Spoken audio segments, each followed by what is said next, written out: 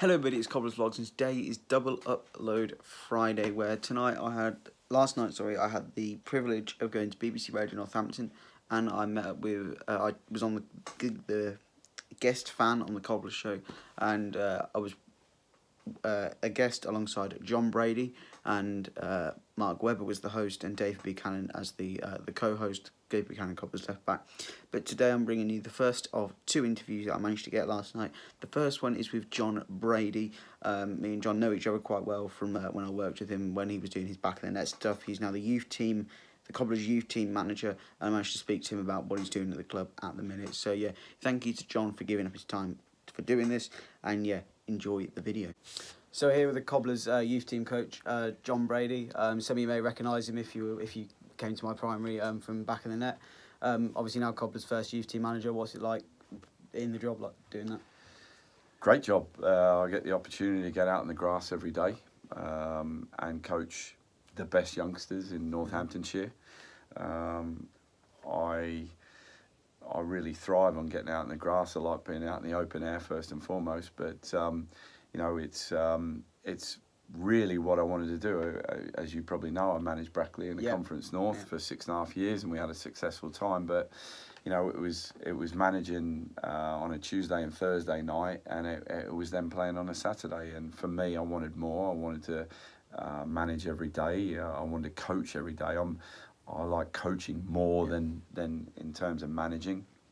And for me, to better myself, the only way to better myself as a coach would be to do it every day. That's what I really enjoy, and I'm especially enjoying the time we've got right now because we've got a fantastic group, as everyone's talking about. How much do you work with Keith Kerr on the first team, and how much communication do you sort of have with him throughout the week? Okay, yeah, throughout the week, you know, I've spoke to him in terms of on Monday about Jay, etc., going up, and when he first came, I spoke to him on his arrival. You know, we've had limited communication at the moment, only purely for the fact that he's solely focused on getting results for this team, and he's doing a brilliant job at that at the moment. As I said before, Colin Westie's assistant. I played with Westie for 2 years towards the end of his career, and would more sort of speak to Westie at the moment. And I could see that soon enough, in time, that our communication will open up a bit more. But obviously, prior to that, you know, I was in regular contact and worked with the first team with Dean Austin. But yeah, I would hope in time. But you know, Keith's doing a fantastic job, and he's got to focus on that first team right now. And just finally, is there anyone that you could see, anyone that we may not have heard of yet, that you could maybe see breaking through into the first team in the next few years, maybe even this year? Yeah, look, any one of the second years that I've explained earlier on radio could second year scholars. That means they're in there. They've done 2 years. They're in their final year, and any one of them could break through. There's some ones that people haven't heard about. Bradley Lashley, the goalkeeper, good young keeper. Matthew Slynn, fantastic holding midfielder.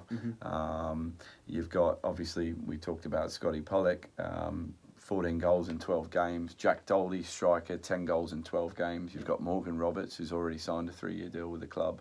You've got Jay Williams, who's making his debut now. You've got a centre-half, Ryan Hughes, good height, good athleticism, left-sided centre-back. You've got Joe Jarvis, good right midfielder, right winger. Cameron McWilliams, Sean McWilliams, his brother. You know, you've got a fantastic group of second years that are really breaking through at the moment. And then, you know, first year, young Michael Harding, very quick, sort of a mini version of Junior Marias.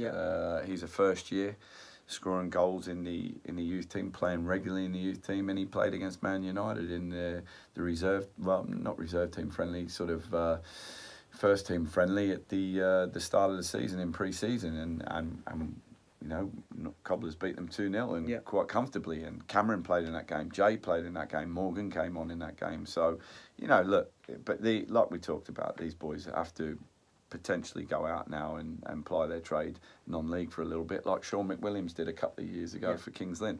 And it sort of made him it will make or break some players, you know. So, but we've got to find the right club for these players now.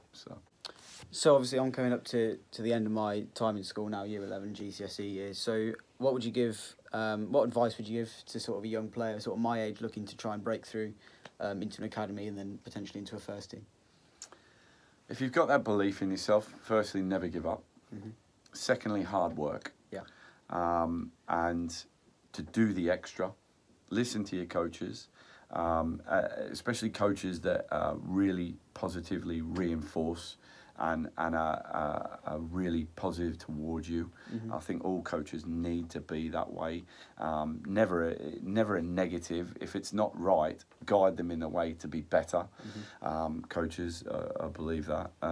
But yeah, like we said, hard work, and then thereafter, working hard to improve your ability and work on the things that your super strengths that you are good at. And the things your weaknesses you need to work at. So and like I say, some people ignore their super strengths and don't work on them. Keep working on your super strengths. Keep working on that, and then I believe that you know, then you've got to test yourself at the best level you can. Yeah. And look at Scotty Pollock. He's jumped levels, jumped a level, and he keeps proving himself at every level. So, you know, it can be done, you know, so, and never give up. And, you know, just be the best you can be. Don't put pressure on yourself, and enjoy the game first and foremost as well. So. Cool. Thank you. Brilliant, Matty. Cheers. So yeah, a very good interview there with John explaining his role at the club and some up and coming players that we could see in the future, and some advice for any of you aspiring footballers out there that may want to break through into an academy or into a first team. So yeah, if you enjoyed the video, please give it a like, hit the subscribe button if you haven't already. Come back at 4 PM today, where I'll be putting up an interview with Cobblers left back David Buchanan. That should be a brilliant one. So yeah, until next time, we'll see you later. Bye.